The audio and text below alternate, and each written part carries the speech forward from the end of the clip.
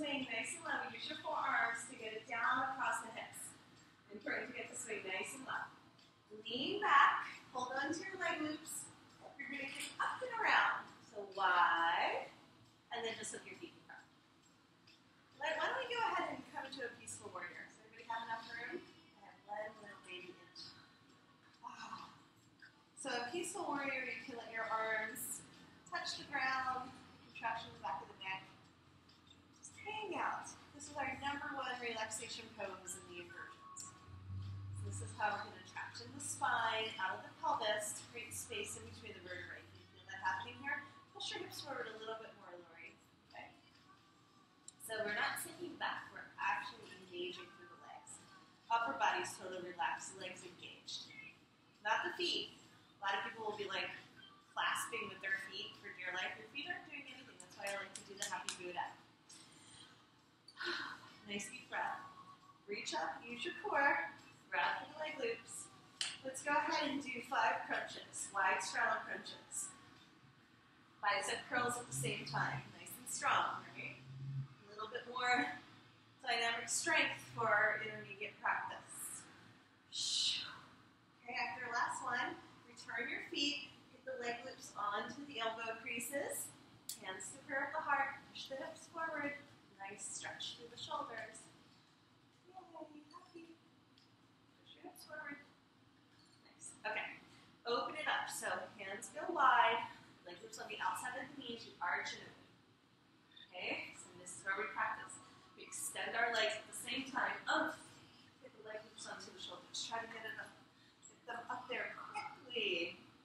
You can do it nice and slow, but just use the momentum. Beautiful. Hands open wide, feet together. Skydiver. So you can adjust these, right? Make sure that they're in the sweet spot.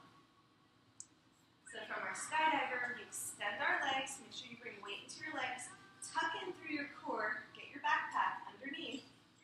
And then you have to extend your arms by lifting your chest. Beautiful. Try chaturangas. After you do 5 chaturangas, go into the full extension superfly and do 5 toe touches. These ones are hard.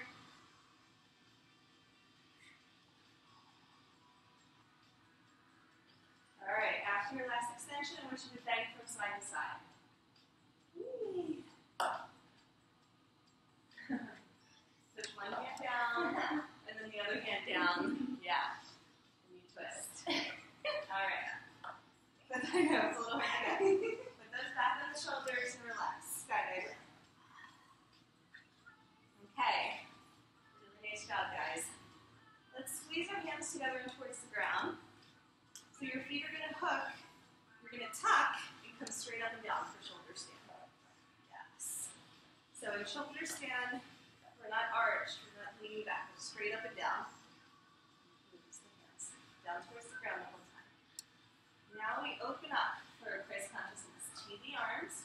Now we have a big arch. Our chest is pointing towards the ground.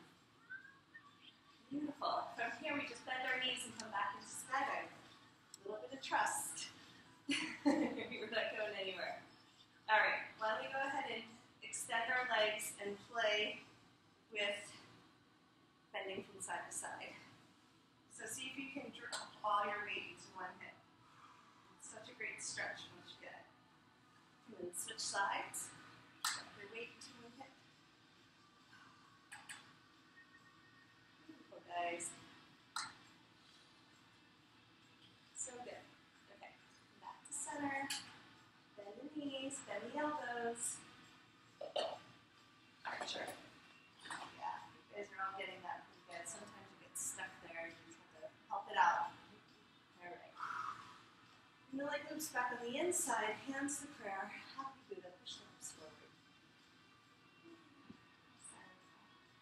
Okay. Extend the arms towards the sky. Grab for your wrist wrap. Legs go wide. Scissor kick down. Balance through center. And land it softly. Beautiful. So that was the full superfly sequence. Very good. Now Stay seated, take your time.